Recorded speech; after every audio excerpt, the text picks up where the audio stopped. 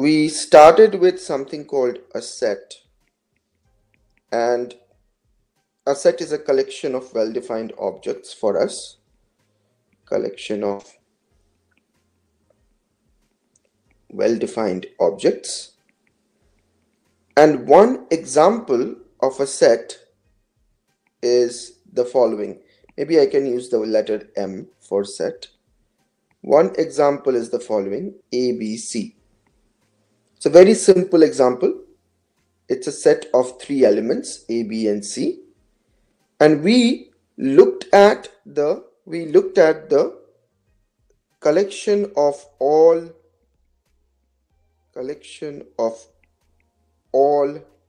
subsets of M.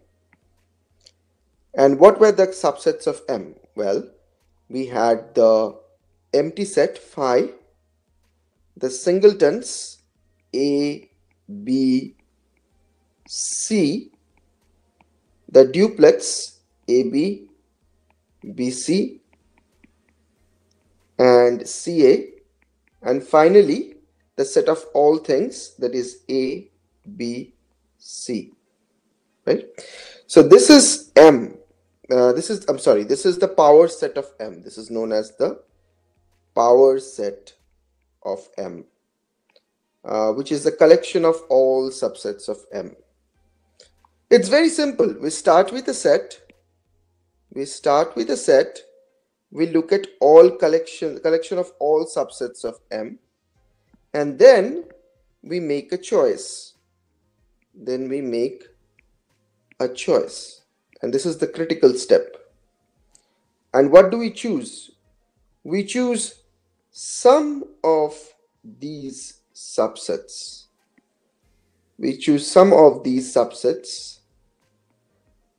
And put them in a collection.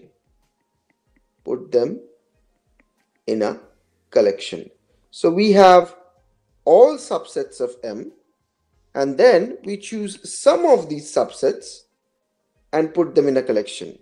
So that particular collection that we have chosen, let's call it T. So T contains some of these subsets. For example, it may contain phi. Let it contain ABC, and suppose it has A, and suppose it has BC.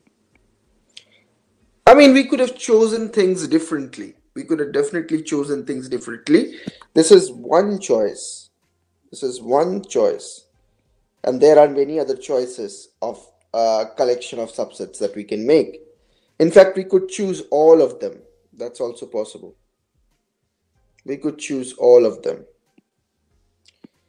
Okay. Phi is the empty set, correct?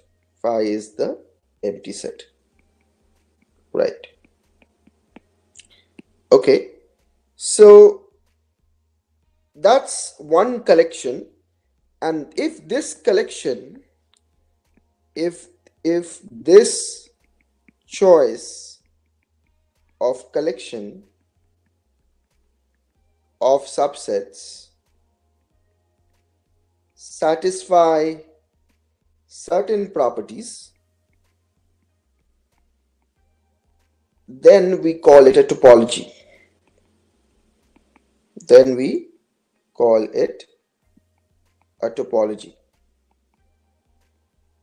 So what are those properties? What are those properties that we want this particular collection of subsets to satisfy? So these are the following properties. We want the empty set, or phi, to be in the collection.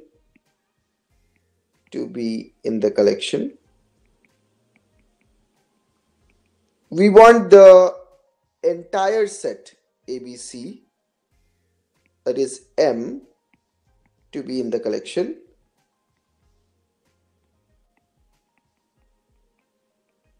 And we want to be able to union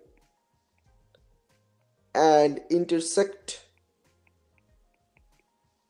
elements in the collection. So what does that mean? That means that if we have several members of the collection, if we have several members of the collection and if we union them, what you get is also in the collection. So what you get is also in the collection. So you take a bunch of members of your collection, take a bunch of members of your collection, take a union of those, what you get is also in your collection. Okay, all right. And again, take finitely many members of your collection, intersect them, that is, take what is common. Intersection means intersection of two subsets is whatever is common in both of them. So take what is common, and that is also in your collection. So these are the 4 things that we want our collection of subsets to satisfy. So can you quickly look into this collection that I have made here and confirm whether these 4 properties are satisfied or not? Can you check and confirm whether these 4 properties are satisfied or not? Whether or not we have the empty set, the entire set, whether it is closed under union. Closed under union means you take the union of several of them and whatever you get is in the subset, in the collection, and you take intersection, it's also there. Okay, as Atreya is confirming, it is indeed true. You can take the union of these two and you can see that that's just ABC. And you can check with other particular pieces as well. So intersection, yeah. So we will see. How do you pronounce it? Ion or ion? Okay, ion probably. It is why we will need. This is a very good question.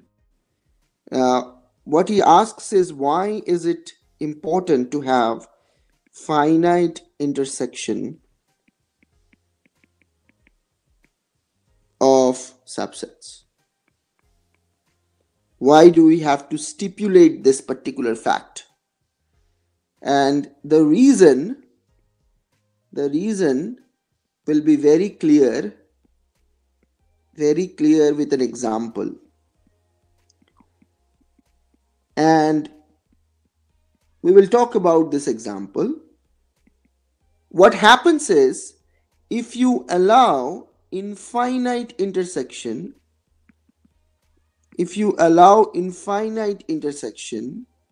then weird things happen. I have to give you an example what kind of weird things happen. But you don't want these things to happen, so you sort of keep it out of the definition itself. But I have to tell you exactly what happens, and I will tell you in a little bit time. But the reason we stipulate this finiteness is because if you allow this infinite intersection, something crazy will happen. Okay, we'll see what happens. Okay, but before we proceed, can each of you create a topology?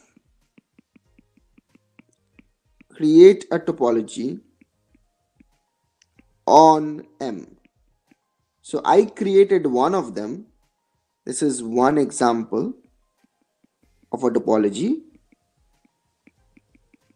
and that one was phi ABC, AB, no, sorry, A and BC, right? But there are other examples of topology that can be created on M. Can you give it a try?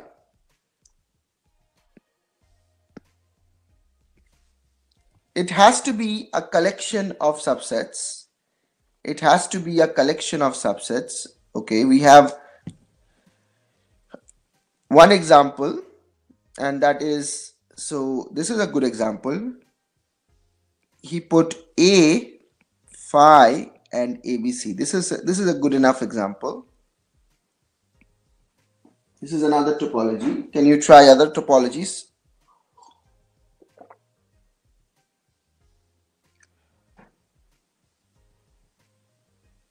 Give it a try. All of you. So you are building topologies on M. Only if you are able to build topologies on M, you will be certain that you understand what is a topology. So what is a topology after all? It's just a collection of subsets of M. It is just a collection of subsets of M, and that collection of subsets satisfies certain properties. What are those properties? The collection of subsets must contain the empty set, must contain the entire set, must contain A, and must contain union of things in it, that is closed under unionization and closed under taking finite intersection. Anyone else? Can anyone else give me an example of a topology? Ayan gave me one, which is correct. I see there is something coming up in private message. Okay, so we have T2. Ajit is giving us empty set M, AB, A. Perfect. This is right. This is a good example of a topology, Ajit. This is also correct. Very nice. And this one is was given by Oyon. That's correct. So we see that we have, so a set can have multiple topologies built on it. Well, closed under unionization means you take any number of members of this topology. If you take their union, that is also in the topology. One example, Vignesh, is this. Look at the example created by Ajit. If you take the union of A and B, the singletons, you will see that their union is also in T2. The union of the singletons A, B is also in T2. That is AB. He has also put that in T2. Okay. So now Atreya has gave another example, which is T3, suppose. He calls it, okay, so phi, ABC. So you have to always start with phi and the entire set, because those two must be there by definition. And then he also puts BC here, which is perfectly good. So this is also a good enough topology. Very nice. So we see that this particular set M, even this small set M, has so many types of topologies that we can define on it. It's quite interesting that we can do several topologies on it. So when we talk about topological space,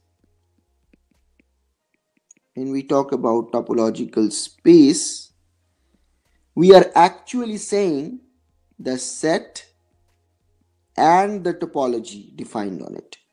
We need both information. So what is a topological space? What is a topological space? Well, a topological space is a set with a chosen topology. What is a topology? We just talked about it. What is a topology? It is a collection of subsets collection of subsets of M. So there is nothing confusing, or there is nothing complicated about this, right? There is nothing complicated about this. It's quite simple. And as Oyon gave a very good question that can we count the number of topologies in a finite set? Certainly we can. We can count. It's a good question. Very nice. So we have M and T. So for example, in this particular case, M comma T1, this duplet, where T1 is this one, is one topological space.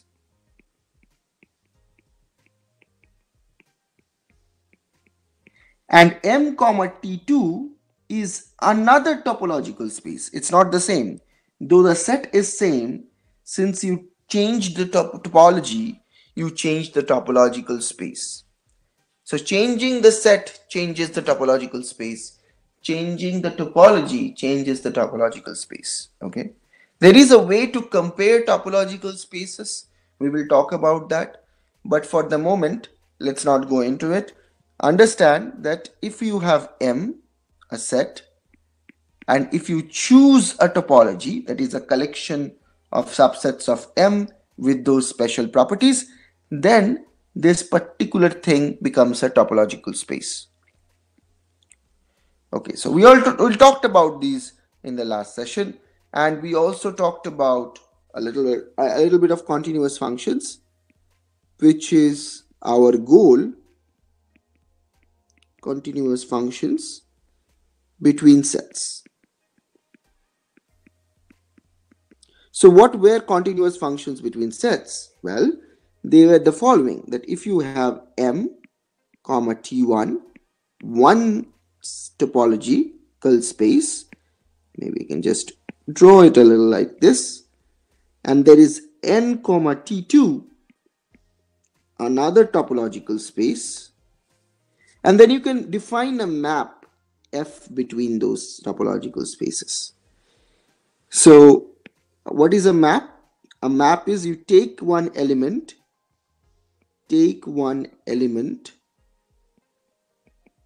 in M and send it to another element in the target space. In this case, that's N. So this is the target space where the things are going. So target spaces are sometimes known as codomain. And the launching pads are sometimes known as domain. Well, they're always known as domain actually. This is a standard term. Anyway, so we have points here, and you tell us, and you define a rule that tells where these points will go in here. And your rule is known as a function or a map. A function or a map is that rule which tells you where to send each element of M1. Okay, so that's an example now of a function. That's a definition of a function rather. That's a definition of a function, and we want to say when is a function continuous. And we have to define what continuity is. And it's very simple. But to do that, we have to talk about open sets. And what is an open set? An open set is a member of the topology. Is a member of the topology. Okay, so we are not going to think about continuous functions in that manner, Vignesh.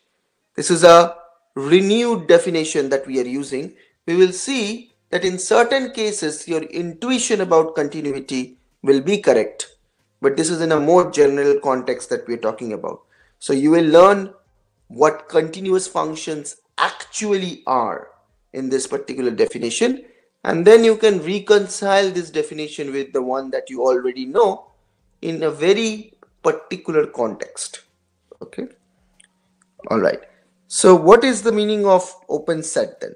An open set is a member of the topology. Let's look at the example that we are working with. M is ABC, and the topology T that we have defined on it is A. Maybe we can start with phi. So phi A, B, C, because we have to take all of them. We have to take M inside it. And let's suppose we have taken A and BC. Okay, so this is a good enough topology defined on M. So now we are looking at this topological space, okay, M comma T. Now let's try to find out which subsets of M are open. So question, which subsets of M are open? Well, any member of the topology is called an open set. That's just a name. This is a name. We could have called it rose sets. It wouldn't have mattered. We could have called it flower sets. It wouldn't have mattered. It's just a name. There is nothing, there is no intuition of openness in some sense. There is nothing intuitive about open of the word by the word open in general. There is an intuition in a very specific example, but in a very general sense, it is not advisable to attach any intuition to this word open, because things can be very wild. Okay, so for example, in this particular case, there are only 4 open sets.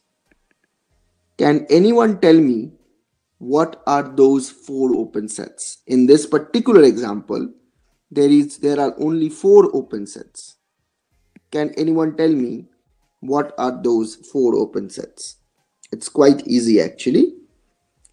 Look into the example and tell me what are those 4 exactly, the elements of T. So phi, clearly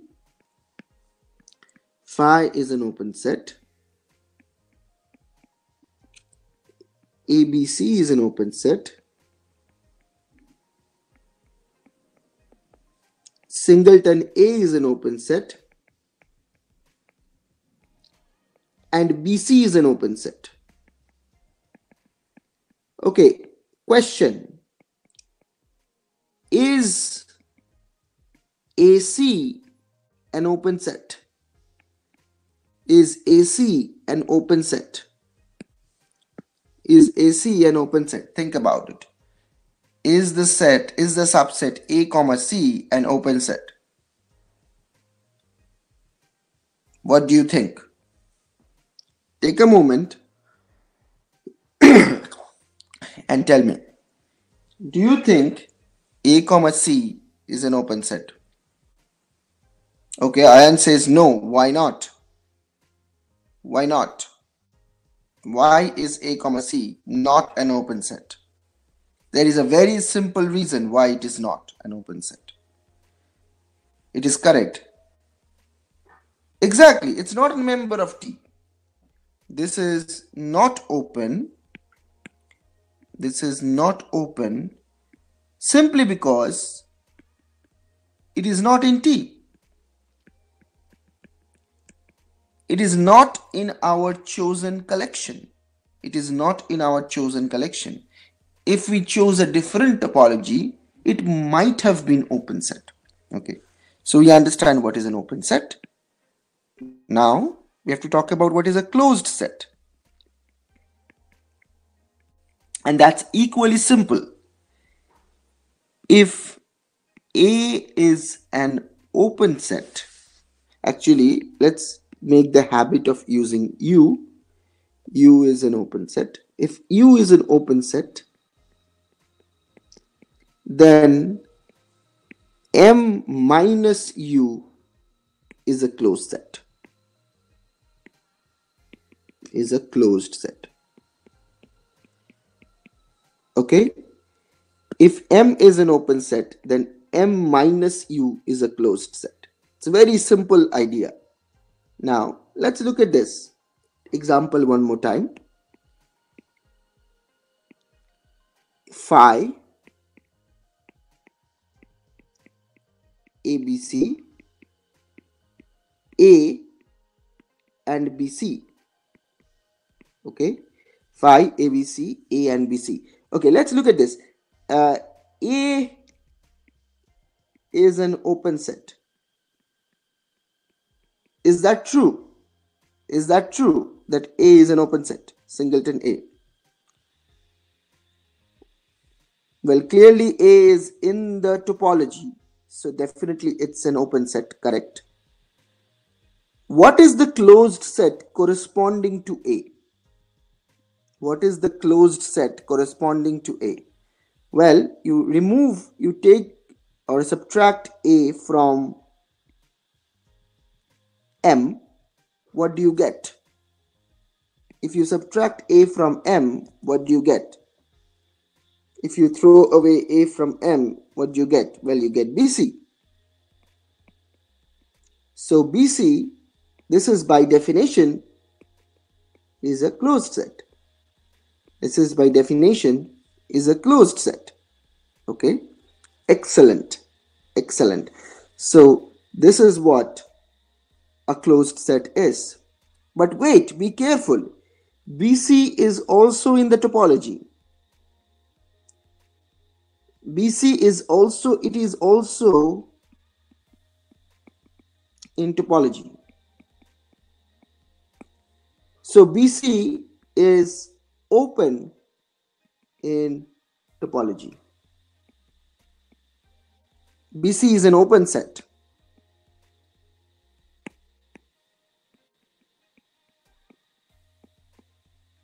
Oops, I'm using open twice.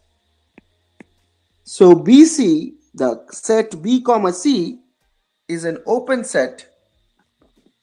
The set B comma C is an open set as well as a closed set, and that's perfectly fine. So the set B comma C, B comma C is an open set as well as a closed set. There is no problem in having both of these. So is singleton A. Yes. For example, I could say Vignesh is a boy.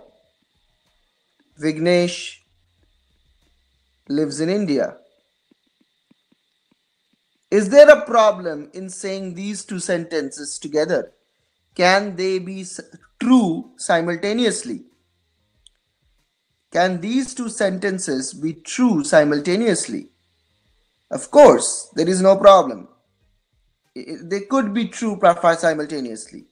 Vignesh could be a boy and he could live in India. Both of these things can happen simultaneously, right?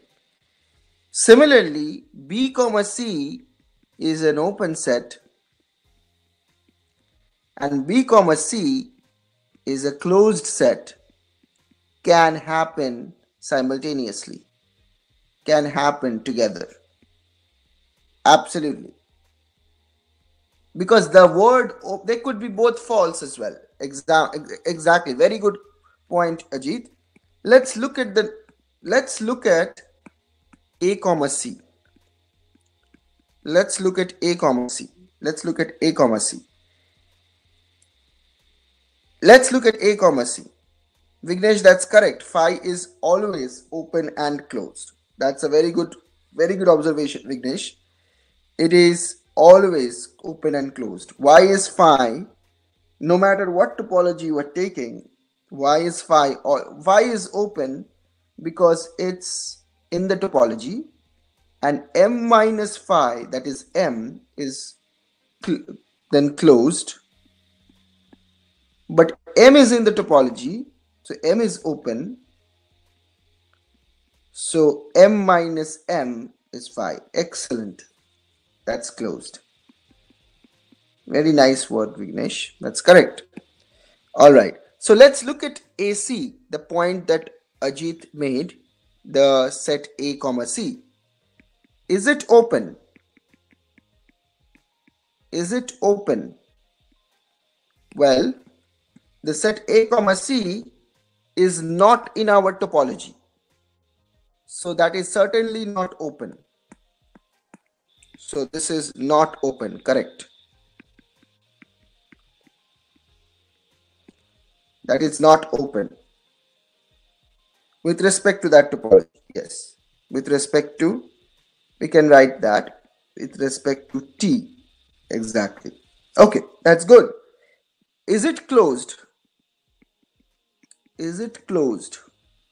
Well, to check if it's closed, you have to remove that from M and check if this is open. If you remove from M and check if that is open, then it is closed. Okay, so this is just singleton B. Is this open? Is this open? Well, no, absolutely not. Singleton B is not in our topology. Singleton B is not in our topology. Singleton B is not in our topology, so it is not open. So clearly A comma C, in this particular example, A comma C is neither open nor closed. A comma C is neither open nor closed. Okay, cool. So we understand what are open sets and closed sets, and this will clearly help us to define continuity. And continuity is a very simple idea. It says that look at a map from M comma T1, which is M with the topology defined on it, and look at another map N comma T1, T2, with N with another topology defined on it. Okay, now look at open sets in N. So step 1, take any open set V in N. So this is an open set V in N. And step 2, find F inverse V. So this is the set inverse, okay? This is the set inverse. Set inverse. Set inverse means you basically look at all the elements that has mapped to V. You take all the elements that has mapped to V. So this one is known as the pre-image of V with respect to F. The pre-image of V with respect to F. So this is a set inside N. This is a set inside N. So now, step 3, check pre-image of V under F. Is that open? Is that open in M? So if you started with an open set V, is the pre-image of that open set open? Is the pre-image of an open set open? That's the question. If the answer is yes, if the answer is yes for all V, if the answer is yes for all open sets V inside capital N, then the function is said to be continuous. So here is the definition, that if the pre-image of any open set in the target space is open, okay, maybe I can put this in bracket, this open set is in the target space, so is open, so this pre-image is open, the pre-image needs to be open in the domain, then the function is said to be continuous. The function is said to be continuous. So it's a very simple idea. If you take a member of the topology of N, that is by definition an open set, and if you look at its pre-image, and if the pre-image is a member of the topology of the domain that is open in the domain set, then we say that the function is continuous. So what is the model? The model is, what is the model?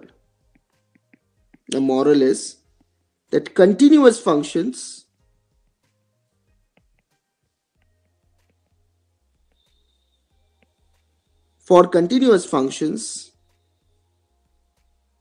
pre-image of the member of a topology is a member of the topology of domain. So in some sense it makes the function compatible. In some sense it makes the function compatible with respect to the topologies. It makes the function compatible with respect to the topology. Okay, so this is what the model of the story is of continuous functions, and now we are in position to define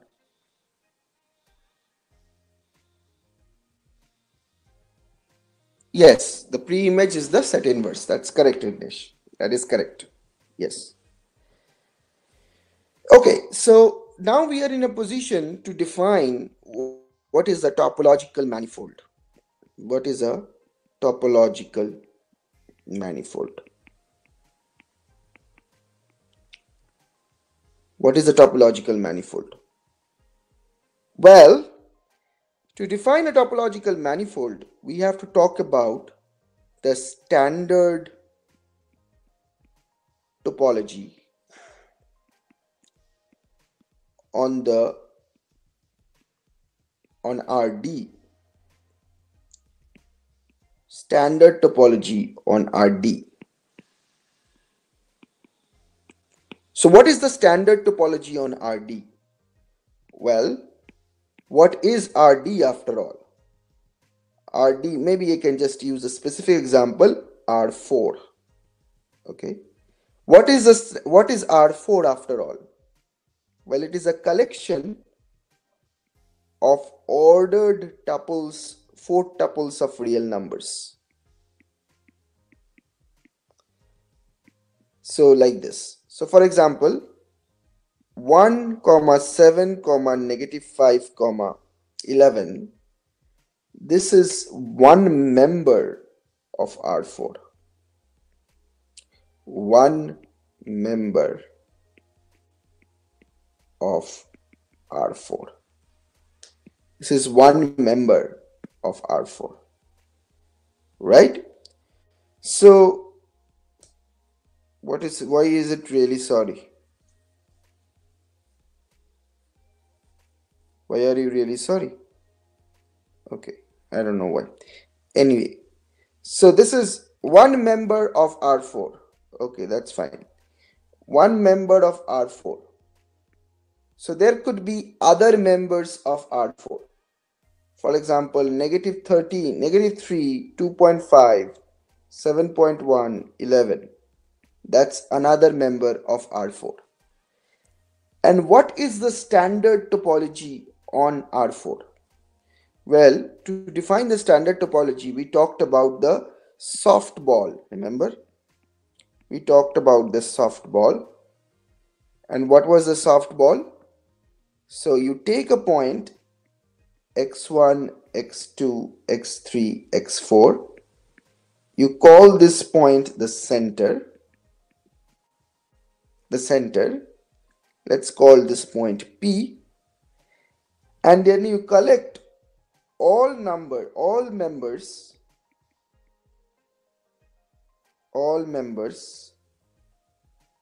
Let's do one thing. Let's make a little bit different, light it differently. X1, Y1, Z1, W1. Okay. So let's call this the center. All members of R4 such that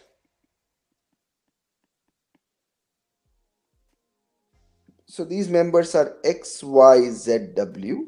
All such members such that x1 minus x whole square plus y1 minus y whole square plus z1 minus z whole square plus w1 minus w whole square is less than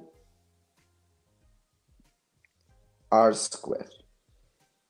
R is any real number.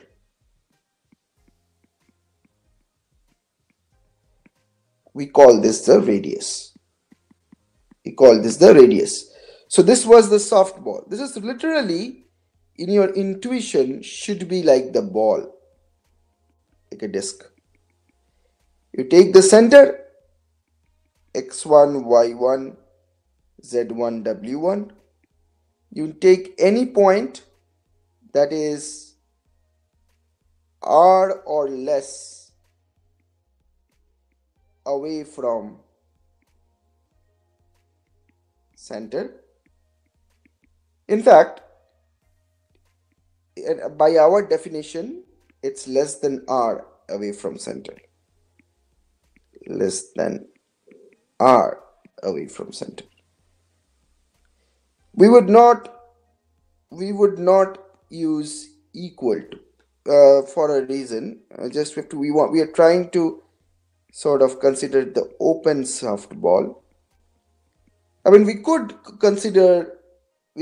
put an equality sign here. Well, Vignesh, the soft ball is you just put a point x1, y1, you fix a point x1, y1, z1, w1. That's your center. And then you consider all points x, y, z, w such that x1 minus x whole square plus y1 minus y whole square plus z1 minus z whole square plus w1 minus w whole square, all of these squares add up to less than r square. All such members are put inside a set called B. One often writes B as P, R. So it's a softball in R. Well, don't think about it as a point. Take it at its face value, Vignesh. We can always write 4 numbers, right? In this manner. Can we not write negative 3, 2.5, 7 and 11 like this? For us, this element P is just these 4 numbers written in this order. You do not have to attach any physical intuition to this 4 numbers. Well, I'm just calling it the center instead of calling it P. If you don't like it, I can just drop the word center. Doesn't matter really, Vignesh. We are just dealing with the point P. Okay. I just, to make it simpler, it's like I'm calling it this idea. Now, well, Ajit, I'm not. I think explicitly it is useful not to think about a sphere. Okay. That intuition we don't need to attach at the moment. We don't need to attach any intuition of the moment. It's it. Yeah. So we can keep it simple. So that's why I have not said create a distance or something like that. So there is a reason why I didn't say that. I did not use the word distance or anything. If we use four numbers, we can always put them in some order and call those that ordered four numbers as a point. That's our P. And then we take all the members of R4 such that I could have said they are at a distance less than R, which I actually wrote later. But what I really want to write is this particular inequality. And that works. That works without any notion of distance.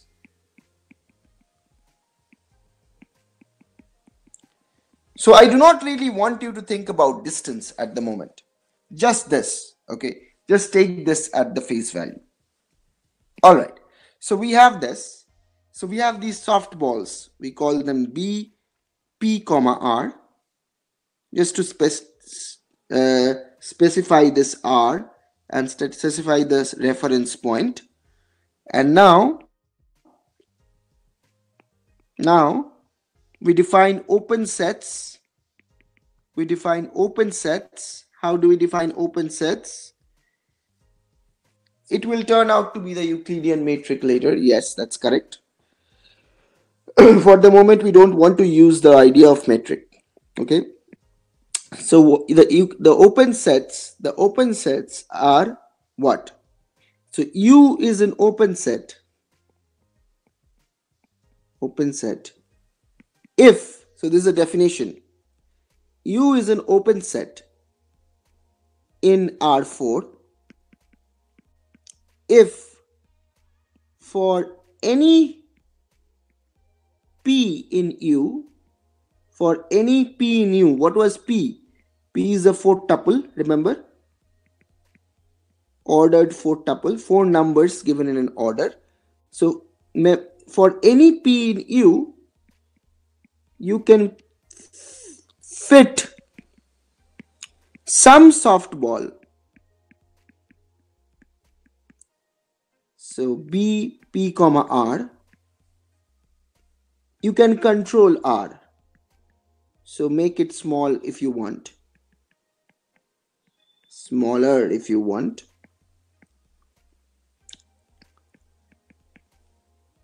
Inside U. For any P inside U, if you can fit a softball BP, R inside U, then we call U to be an open set. The intuition is really like this. If this is an open set U, if you take a point P, you should be able to fit in a small enough softball. You can change the radius R. You can fit in a small enough softball inside U. So if you can do it for any point P, if you can do it for any point P inside U, if you can always fit a softball and you can change R, you can use different R for different P's, that's fine. You should be always able to fit in a softball around P. Exactly, the BPR should be entirely contained in U. Yes, that's correct. If that happens, then we call U to be an open set. We call U to be an open set. So these are the members of the topology.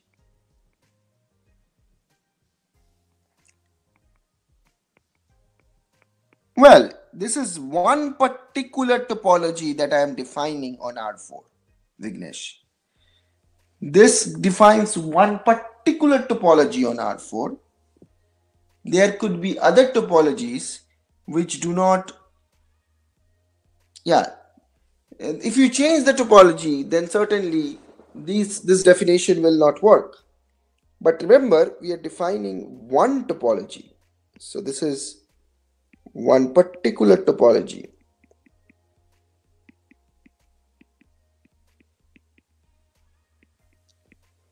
On R4. There could be other topologies on R4 which we are not considering. So we have to just work with one topology for the moment, and that's the standard topology. Call it the standard topology. Okay. All right. So and this could be any R. R could be any number. You have a lot of flexibility with R. You can change the radius as much as you want. The radius could be 0.1, 0.001 or 2000, doesn't matter. Okay. You can make the radius whatever you want, provided you are able to fit in the softball inside U. If you can do that, then you are happy. For every point, if you can do that, then U is your open set. So all such U, this makes a topology on M. So this is something that you have to check. This is not immediate. Not all sets are open. No, that's not true. All subsets will not be open. There will be examples of subsets which are not open. For example, you can check none of the singletons are open. So if you just take, you cannot fit in any ball inside any soft ball inside that point. So the radius should be greater than 0 for obviously, but less than infinity. So you cannot fit in any soft ball inside a point. A point means one number, one element. So if you take one element, let's say 2, 5, 7, 11, one element. If this thing is your entire set U, then you cannot fit in any soft ball around this particular thing inside U because it's just a point. Okay. So that's the problem. So there are many sets which are not open, which are not in. So that's fine. So that's a good question actually. So all such U makes a topology on M. That's a claim. We don't know that. That's a claim that all such U makes a topology on M. How do we know? Well, we do not know directly. We do not know. We have to check. We need to check. What will we check? The first thing is phi inside it. Second thing is M, if is entire R4 inside it. Third is it closed under union? Fourth is it closed under intersection? So you have to check all of these things if this is finite intersection. By the way, you have to check all of these things, and if you can see, okay, this is working, all four of these conditions are working, then this particular collection of subsets of R4 will make a topology. So this is an exercise problem. You can try this. You can try and check that all of these four things are working. Okay. Now let's quickly define the topological manifold once we have defined what is a standard topology. So for the moment, assume that this is indeed a topology, and we can talk about what? No, they are not. Again, they are not open. For example, if you take 2, 5, 7, 9, 11, 13, 14, 12, you can test. You cannot, these are just 2 points. You cannot fit any ball. The ball will sort of spill out. So it will contain other stuff apart from this particular point. Okay. So now duplets, there are more complicated not open sets. You can think about it. Okay. All right. So quickly, what is the topological manifold?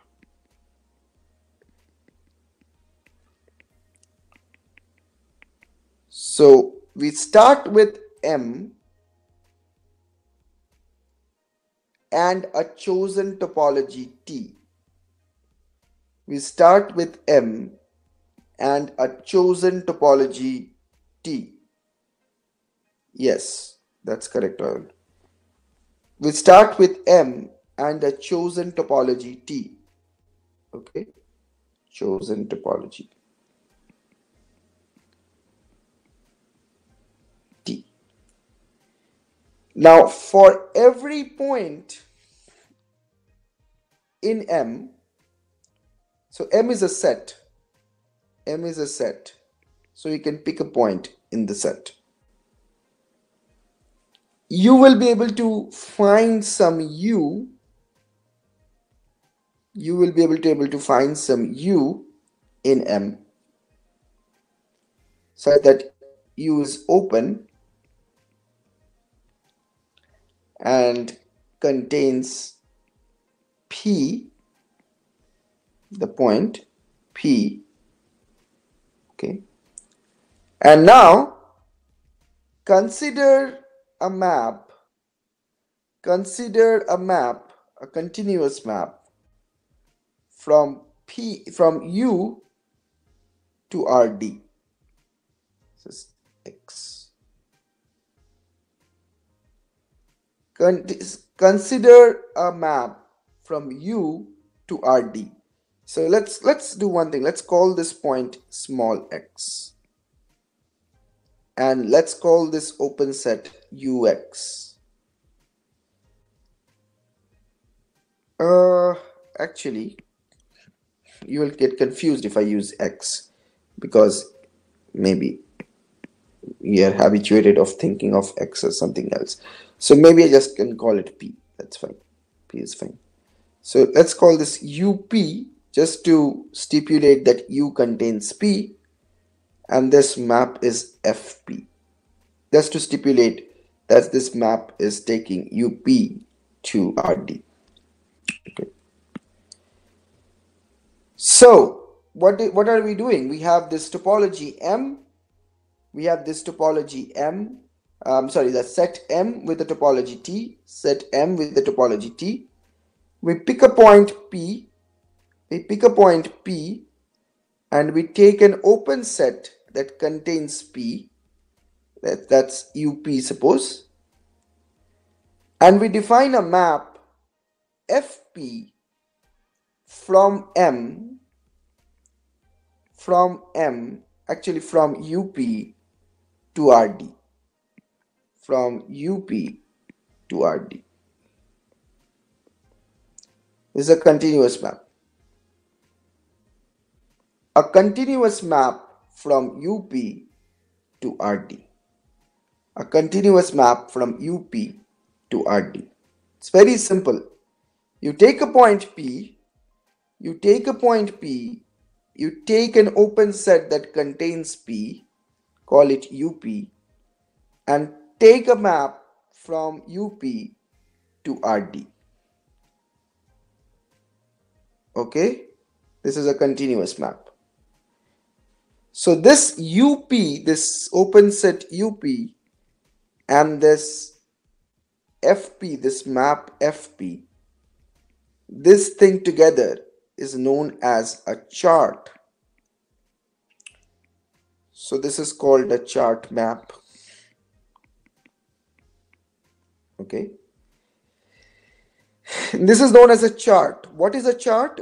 The chart is the open set UP, comma, this map FP that takes this open set to this RD, the real world. You can, if you want, you can consider it as R4. It's fine. This is a schematic diagram. That's it. This is not the actual picture. It's a schematic diagram. So now you take this UP comma FP and you look at other points. Maybe this is a point Q, then this is UQ, and then you have another map to another RD. So this UQ. So UQ comma FQ, that's another chart.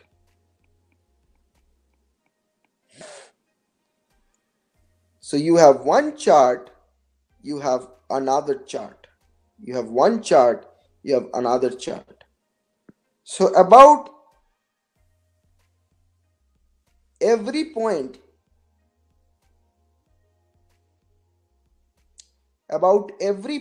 you can find an open set. About every point you can find an open set, and you can find a map like this. Well, M comma T is a topological space, and UP is a member of M. So UP is an open set in M, and we are defining a map from that open set to RD. We are defining a map from that open set to RD. Okay, so for every point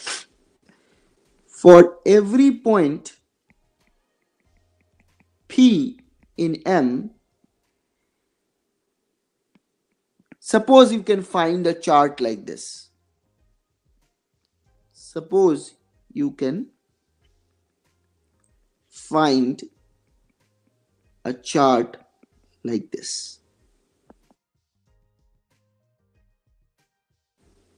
Suppose you can find a chart like this. Okay. Can you still hear me? Hello, all of you?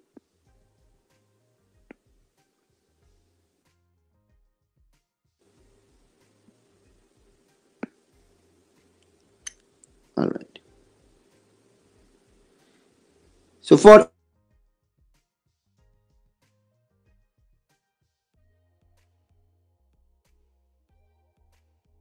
the chart of all those charts, you take the collection of all those charts, and what happens is you get something called an atlas. You get something called an atlas. So atlas is a collection of all these charts. Okay. So this will not happen. This will not happen in any topological space. Special topological spaces. This happens in very special topological spaces. This happens in very special topological spaces. So maybe I can write that. This does not happen in every topological space.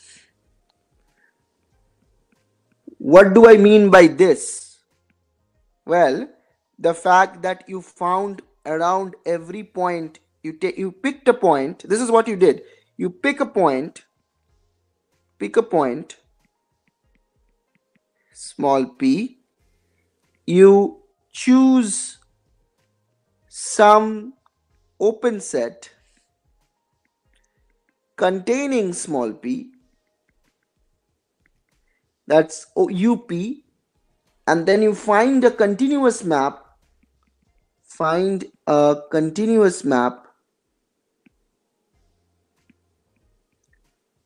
to RD, so that's FP. That you can do this for every point, that you can do this for every point P in the topological space M. This is a very special situation. This does not happen all the time. And I have to say a couple of other things, but if you can do this, hello, can you hear me? Hello. If you can do this, then this particular type of topological space will be called a topological manifold.